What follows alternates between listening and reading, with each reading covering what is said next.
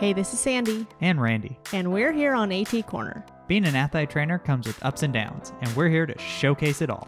Join us as we share our world in sports medicine. Welcome back to another episode of AT Corner. For our education episode this week, we are going to talk about the meniscus. Menisci. We're going to talk about both. Definitely menisci. That is the plural. That is definitely the plural. So this is a CEU episode if you were listening to it as it comes out. Well, first of all, we will be airing the CEU on November 17th. So if you're looking for that CEU, it's not in the show notes just yet if you're listening to it right as this comes out. So make sure you come back to the show notes for your CEU. If you're listening to it as it comes out, it is a free CEU. If it's within our last 3 CEU episodes, it will be $1, and any others before that will be regularly priced. Thanks to Mass General Brigham. Yes, thank you very much, for sure. And do you want to tell us what we're talking about? Yes, so we're going to describe the relevant anatomy of the menisci of the knee. We'll talk about the evaluation process for a patient that you kind of suspect, hey, we might be looking at a torn meniscus here. We'll look at the focus areas for treatment and rehabilitation, and then we'll discuss some return to play considerations after a meniscus tear, which is already kind of interesting because it's like, okay, did they have surgery? Did they not have surgery? So, which I'm sure we've all had someone with both. Oh, yes, most definitely, for sure. So, as you gathered from the first objective that we talked about is it's anatomy time. Nothing like anatomy on the commute to work. So, as we mentioned before, right, there are 2 meniscuses, the menisci, right? We have the medial and the lateral on both knees. The medial is a little bit more C-shaped, and it covers about 50 to 60% of the articular surface on the medial side of the knee.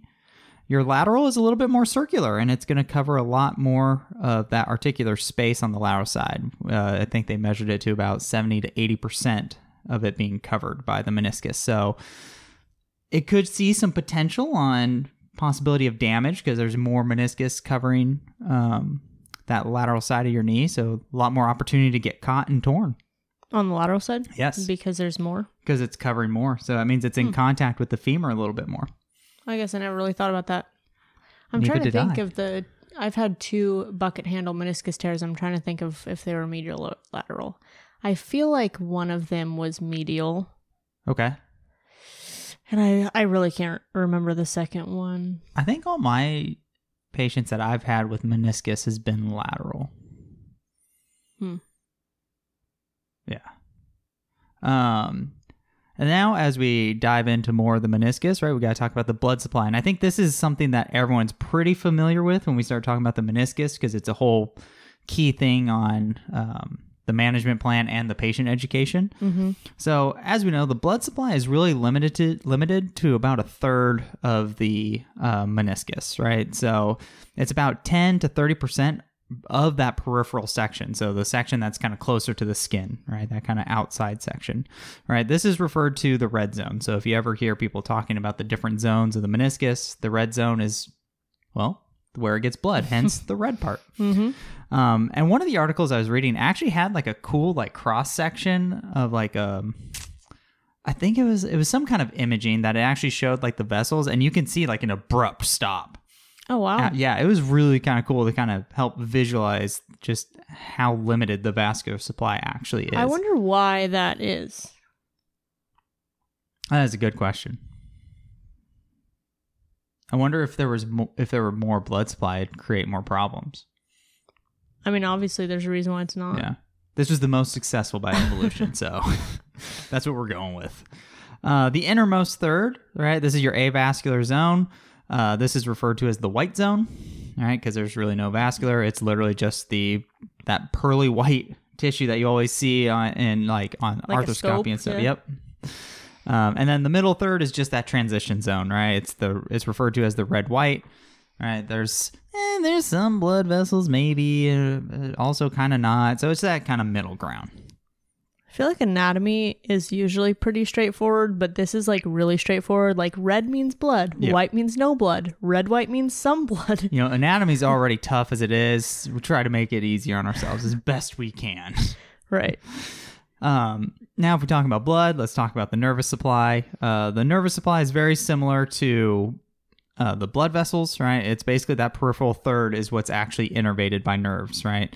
So this kind of gives you an idea how some patients may have a meniscus tear, but really may not have pain with it. Mostly they might have the mechanical symptoms of like locking or clicking, but maybe not have pain associated with it because there's not really a lot of innervation on the inside on those like kind of those 2/3 of the meniscus. So I never really considered this. This is actually really interesting, right? Yeah, right.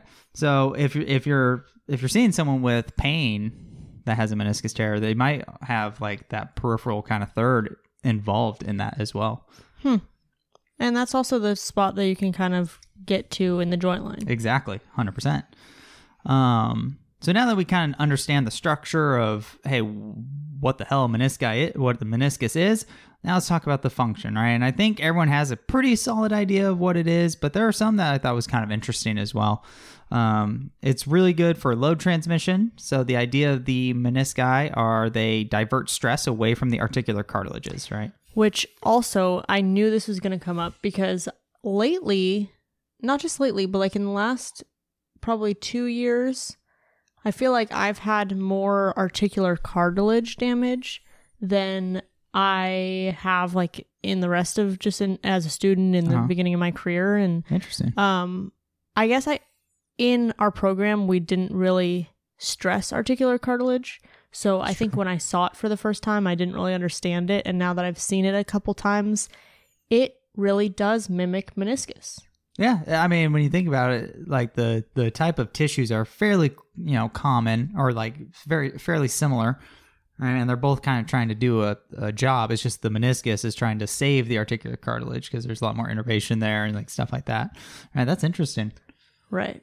So essentially, right, we're trying to divert stress away from the articular cartilages, right? Because there's a mismatch in shape between the femoral condyles and the tibial plateau, right? The femoral condyle is a little more rounded, whereas the tibial plateau is really kind of just flat, right? So you can tell that wouldn't be very smooth as you're walking and putting weight on, right? So the menisci are there to kind of help smooth that out, kind of absorb some of that, right?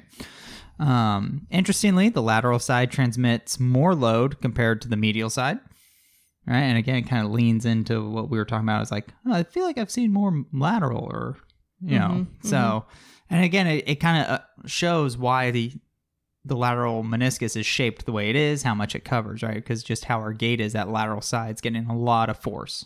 Well, when you go into full knee flexion, don't you get more lateral contact? Yes, I believe so, yeah. The next task is shock absorption, right? You have a tissue that's pretty much filled with predominantly fluid, right? It's going to be able to absorb a lot of shock.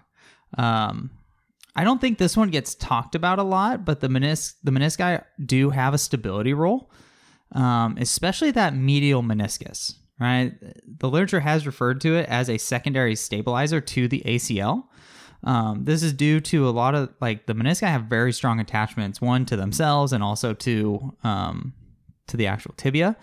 And you also have to consider that the medial meniscus also has connections with the MCL as well. So studies have shown that in ACL deficient knees, there's increased force that's actually going through the medial meniscus, which is showing that, hey, the medial meniscus is working harder to help stabilize the knee. And then in those with ACL deficient knees, if they take that medial meniscus out, they actually see an increase in anterior tibial translation. Yeah, right. I thought that was kind of interesting. I figured that they had some kind of role in stability, but to kind of think that the medial meniscus has a pretty big role in helping the ACL, I thought was very interesting. Right, especially because the medial meniscus is the one that covers less of the articular surface. I know, exactly. What I also thought was interesting was the medial meniscus is a lot more stable compared to the lateral. The lateral meniscus actually has to move a little bit to actually track with the lateral femoral condyle.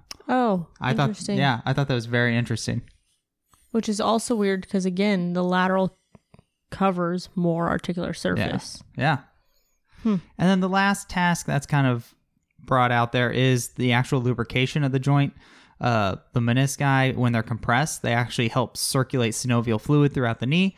as we know, synovial fluid is very important to getting nutrition to all the structures within the knee itself. So that, about 2/3 of the meniscus that doesn't get any blood supply, this is how it stays alive. Right. Is that synovial fluid, which keep synovial fluid in the back of your head as we continue this lecture. It is a joint. It is a joint. That's right.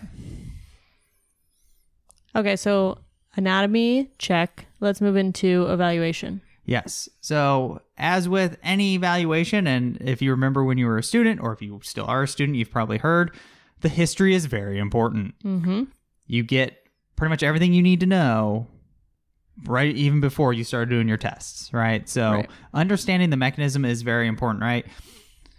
Most common way the menisci are damaged is through a weight-bearing, cutting, and pivoting motion, right? And it just makes sense, right? You're compressing the tissue, and then you add some like torsion because you're doing a cutting or pivoting, right? So you're basically just trying to grab it and just...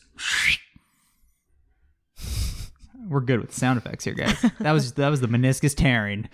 Who knew we would be so gory today? All right, so that's kind of a big key to really start kind of thinking, okay, we might be looking at a meniscus, right? And then also, if there's any clicking or catching, right? If they're talking about, oh, my knee locks at this angle and I have to force it out, or like, oh, it clicks every time it gets here, right? That's a problem. Mm-hmm. That's not great. So after you get that history done, now we can dive into the special tests for meniscus.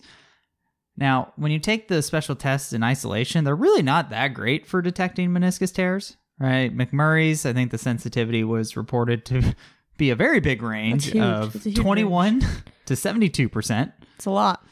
The specificity was also a big range, and it was around 34 to 94%. Wow. All right. And McMurray's the numbers were stronger for ruling in a lateral lesion compared to a medial, right? Again, interesting. There's just more tissue there that I think you could pick up on. I also feel like McMurray's is way easier to do to stress the lateral I agree. side. Yeah. I feel like just in general, like just getting that knee towards you to stress the medial side is just a little tougher. That's a good point. I didn't think of it especially like where your body is in compressing, because at least you can use your body force to compress the lateral side as you push into valgus. Yeah, that's true. I didn't think of that. Of course, everyone's favorite, Thessalys, right? That didn't really have that much superior of numbers, right? Sensitivity was between 31 and 64%. Specificity was around 40 to 95%. And really, a lot of these numbers, we're looking at it with the test performed at 20 degrees, because there are two levels that you're supposed to do. I think it's like 5 and 20 degrees of knee flexion. Again, the lateral lesion was easier to detect compared to the medial.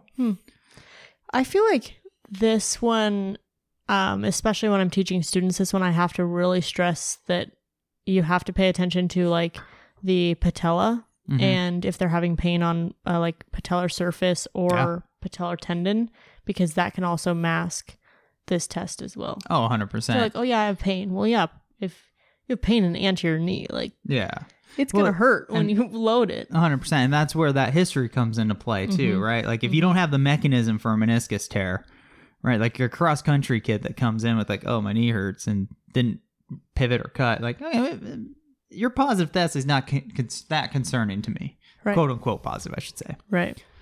And then, like we talked about before, is the joint line tenderness. And by far, this actually is one of the best ones in isolation. The sensitivity was around 68%. Specificity ran between 76 and 97%. And again, the trend of the lateral one being easier to identify continues. That it was also the case for joint line tenderness. So, as with most special tests, we just don't do one and call it a day. A combination of McMurray's and Thessalys did help a little bit, but it wasn't super significant. But if you combined McMurray's or Thessalys with joint line tenderness, it actually had a really big effect on how good they were at identifying these structures. It can reach sensitivity of 90% and specificity of 99%. So that's pretty solid. Right. There was a clinical prediction rule that I found that I feel like I don't remember talking about this in school, so I thought it was kind of interesting because the article that talked about it was was fairly older. Like I would say it was probably about 15, 17 years old. Honestly, I feel like clinical prediction rules aren't really stressed in school, but now the students that I have they're teaching me more clinical prediction rules. That's awesome. And I'm like, oh wow, I didn't ever know about these. Well, I feel like when we were in school, like I feel like they were like there weren't a lot for athletics. Like I feel like a lot of it was like just general population stuff, which is always really hard to translate to athletes, right? Especially when one of the criteria for whatever rule you're looking at was above the age of 50. That's not going to work for my high school or college student athlete, right? So, but I agree. I think it is becoming a lot more popular now, and I think that just shows how we're evolving with the literature. That's starting to come out, right? So the clinical prediction rule went off of history of locking or catching, pain with forced hyperextension, pain in full flexion. So if you push them all the way in maximal flexion. Because that's where you get most of the contact. Yep. Pain and or a click with McMurray's and joint line tenderness. If you have all 5 of those in place, there was a 92% predictive value that there is a meniscus tear. Honestly, I feel like those are literally everything for meniscus anyway. So I feel like this clinical prediction rule, like even though like I'm glad they studied it, but I feel like that's kind of stuff that we talk about anyway. Yes. Although pain with forced hyperextension, that was kind of a cool one to kind of see. If there's just 3 of those present, that that kind of positive predictive value drops down to just over 75%. Still fairly good, right? So basically, if you have a combination of things that you're kind of hinting at meniscus, you might want to rule out meniscus, right? So that's kind of my takeaway with this. Like, hey, if you're doing a combination of these things and you're kind of like, man, it's just all these things are positive, the mechanism's there. Hey, maybe let's kind of rule out a meniscus issue. Or if they've had an MCL tear in the past or sprain. Our doc likes to see all MCL tears, even like grade 1 sprains, because of the meniscus involvement. Yeah. That's cool. Also, if you are unable to move their knee, like if you get them to lock, then that's indicative, like bucket handle tear. Yeah. Or if they have a history of meniscus tears, then you might start thinking articular cartilage. Like I've had the couple that I've seen. They've been active, they've been functional, but their knee swells up with activity. Yeah. And so, we kind of do some meniscus tests. There's some that are positive, and a lot of it's just like with the grinding. Or, did you read anything about Apley's compression test or distraction? Not the test itself. The ones that I had didn't compare it, but it runs about the same as with the other ones. Interesting. That one I feel like I use as a last resort because I don't like really flipping them too much. But but yeah, if a lot of times what I've seen for articular cartilage is just the presence of swelling, like idiopathic swelling, it seems like, and then they come in and we're doing the tests and they're just, painful with some, but not like specific. It could be meniscus tear, and then all of a sudden imaging shows articular cartilage. Yeah, for sure. So now that we did our evaluation, we have an idea, hey, your meniscus is Swiss cheese at this point. Oh. Yeah. Yeah. It 0 to 100 real quick here. Now we got to talk about the treatment and the rehab. And basically treatment can either go a conservative route or surgical. A lot of what I was kind of reading is conservative is kind of a nice first approach. They kind of want to attack that first just because the options for surgical really aren't that great. I mean, you could try to repair it, but the problem is there's only such a small window of what can be repaired. What do you mean a small window? Like an area or a small window of time? A small window of area because of the only a third of the meniscus has blood supply. Mm-hmm. So that's about a third of healing potential. Mm-hmm. There's some spots that, hey, if it's kind of like that kind of in the middle, maybe they might try to repair it. Mm-hmm. But again, it's such a small option. Most of the time what you'll see is that partial meniscectomy, right? They're going to take part of that meniscus out, smooth it out, make it look all nice, and clean up the frayed ends. Exactly, right? Try to make it as smooth as possible so it can continue doing its job. And then one that I think is going to get obviously a lot more attention going forward, and like with the advances of biological kind of medicine in general, there was some people who have done a meniscus transplant. I know one thing's going to be like using biologics like PRP and like stuff like that, stem cells going into the future. So that might change this, but right now you're kind of like your big ones are either a repair or you're looking at a partial meniscectomy. All right.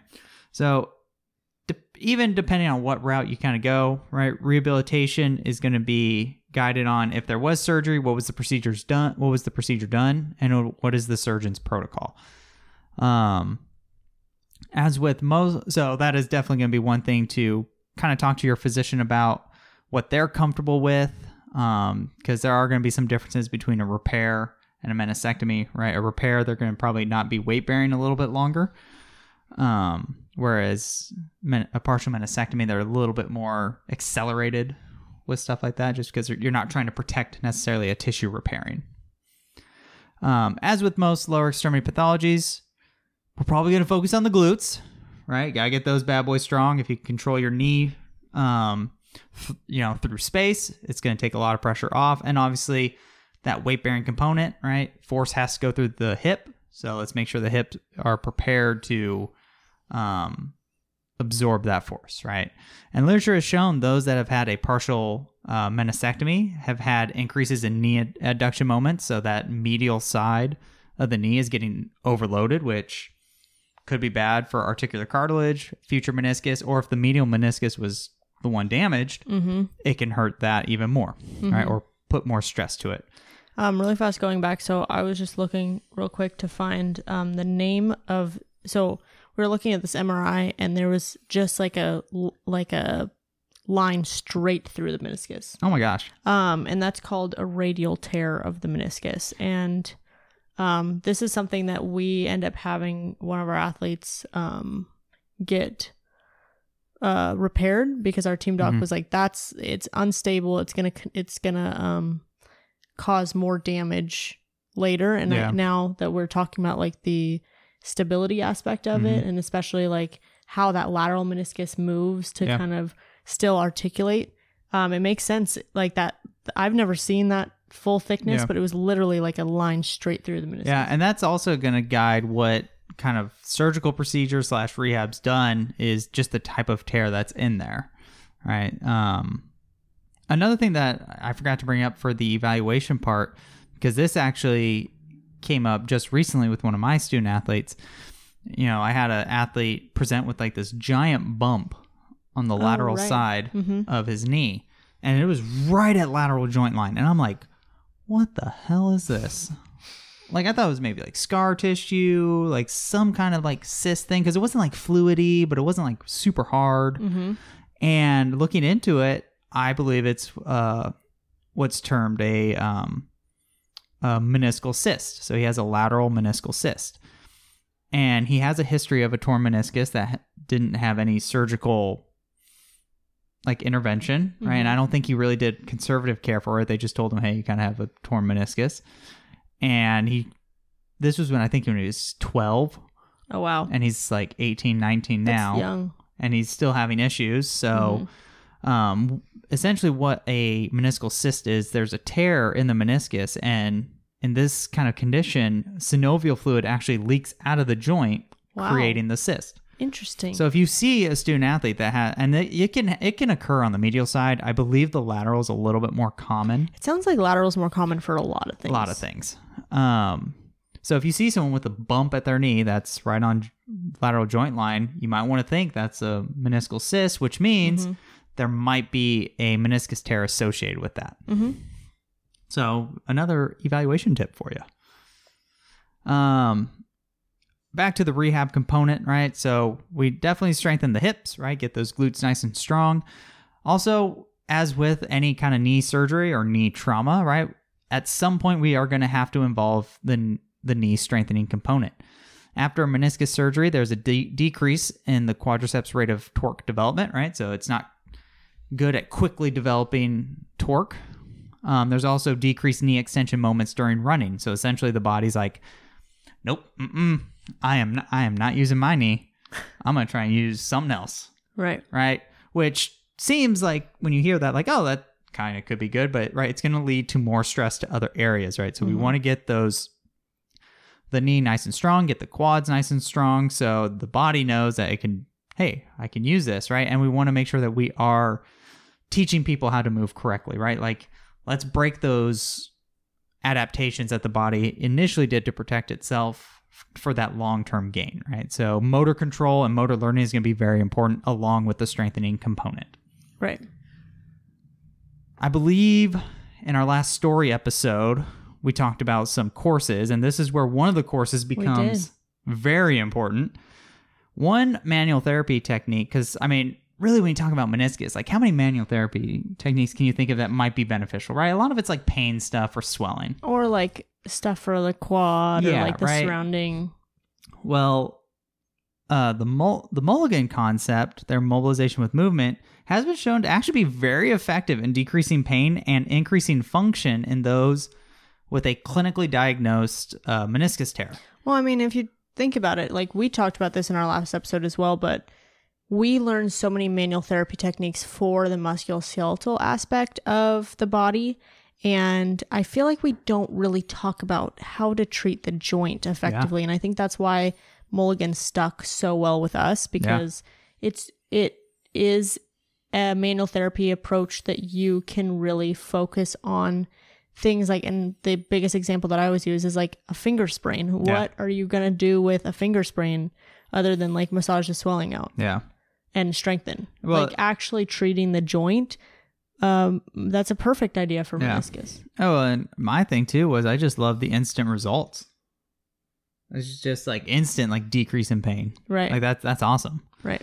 In particular, when we talk about like meniscus, right, it's either going to be the squeeze technique, which is literally you just are basically shoving your thumbs into the joint line of like whatever side hurts. And then you're just having them go through a full knee range of motion, right?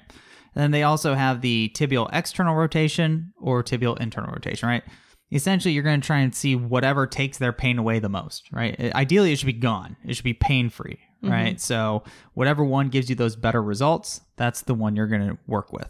I mean, that's kind of like the taping that you would do for, there are two tapes that I know that I do / other clinicians that I know do for meniscus. And one is, well, the one that I use the most often is tibial internal or external rotation tape. So where you just start with just your base layer of like pre-rep and light blast, for example, 2 heel and lace pads right behind the knee joint. Kind of like in that popliteal area, just so the tape doesn't irritate them. Yeah. And then taking Elasticon and placing it on the tibia.